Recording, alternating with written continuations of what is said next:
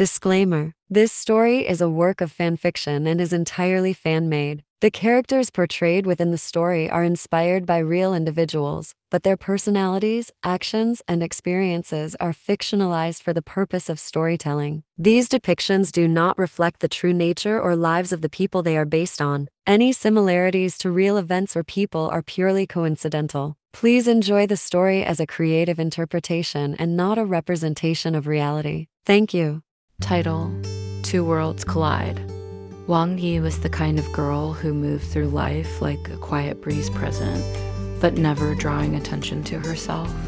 With her glasses perched on the bridge of her nose, she spent most of her days buried in books or solving complex equations on her laptop, her mind a fortress of intellect. Despite her reserved nature, Wang Yi was well known at SQHY High School, not just for her brilliance, but also for her mysterious aura. People often wondered what thoughts lay behind her calm, contemplative eyes. Zhou, on the other hand, was the complete opposite. She was the school's head cheerleader, a whirlwind of energy and charm, with a bright smile that could light up the darkest room and a personality that drew everyone in. Zhou was adored by nearly everyone. Her laughter echoed through the halls, her cheer routines flawless, and her friends plentiful. Yet, despite her popularity, she always felt there was something or someone missing from her life. Their paths rarely crossed, and when they did, it was like watching two different worlds collide, one full of noise and color, the other wrapped in silence and thought. But something about Wang Yi intrigued Zhou.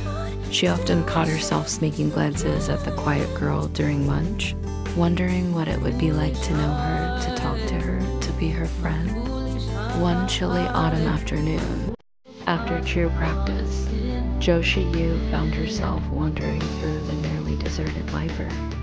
She needed a quiet place to finish some homework, and the library seemed like the perfect refuge. As she walked between the rows of bookshelves, she spotted Wang Yi at her usual corner table, completely absorbed in her studies. Feeling a sudden burst of courage, Zhou decided to approach her. She grabbed a random book from a shelf and walked over, pretending to be interested in it as she sat down across from Wang Yi. "Hey, do you mind if I sit here?"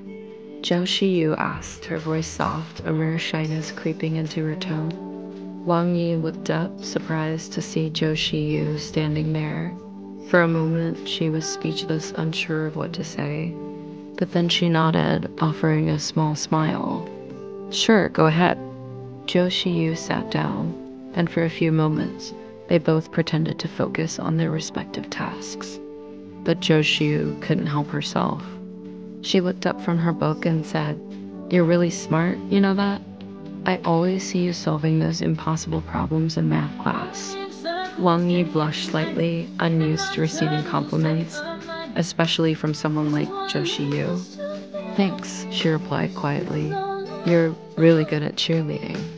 It looks like it takes a lot of practice." Zhou's eyes lit up, pleased by the compliment. "It does, but it's a lot of fun too. You should come watch us practice sometime. Maybe you'd like it." Wang Yi chuckled softly. "I'm not really the cheerleading type." Zhou leaned forward, resting her chin in her hand. "Maybe not, but who knows? You might surprise yourself. You seem like the kind of person who's good at whatever she tries."